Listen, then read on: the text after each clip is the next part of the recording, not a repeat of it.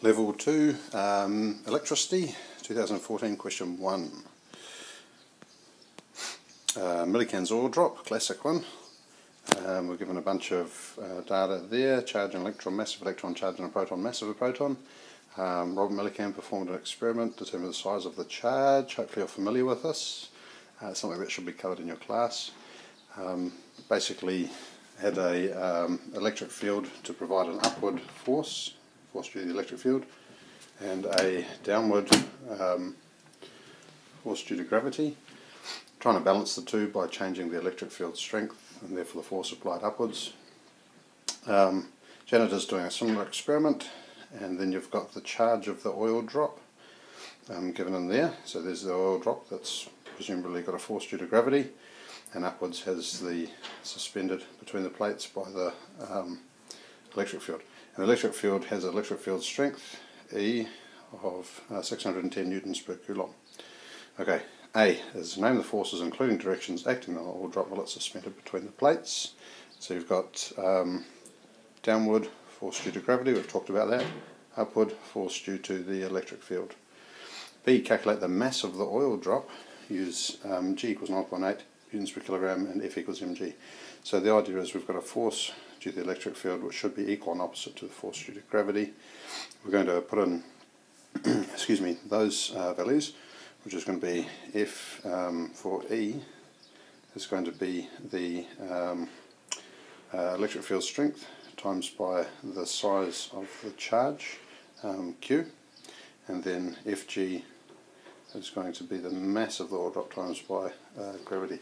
So if we just cruise on up, we've got the electric field strength given to us there.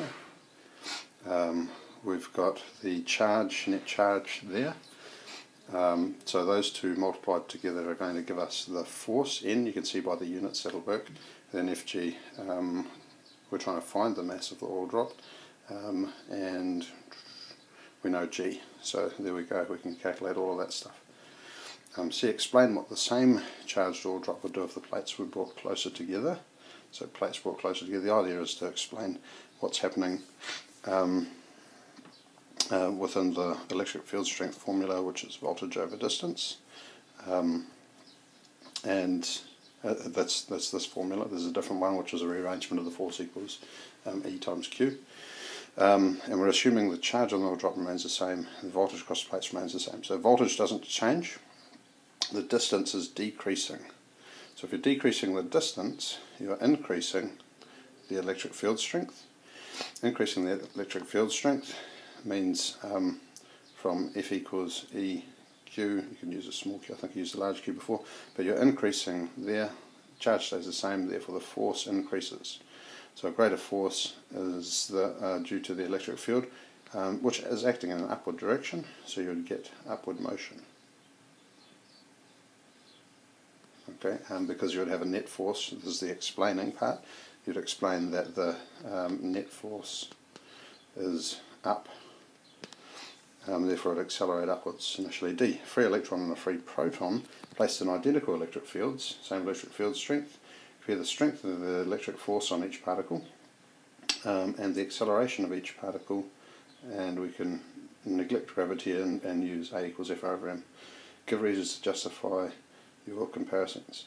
So in terms of the strength, they'll be exactly the same, and you can look at the formula for the force, the formula is E equals V over D. So D doesn't change, V doesn't change, so E doesn't change, E is going to be the same. So and F equals EQ. So if E is the same and Q is the same, then F is going to be the same. So remember, this is the strength, not the direction. So obviously the direction is going to be opposite.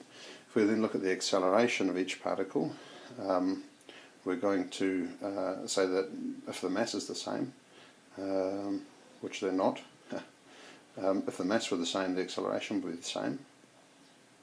Same if m same.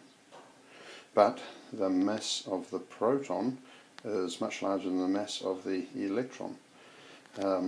Therefore, acceleration, F over m, acceleration will be larger for the smaller mass, which is the mass of the electron. And you can use all of that information there to work it out. And that's all for that question.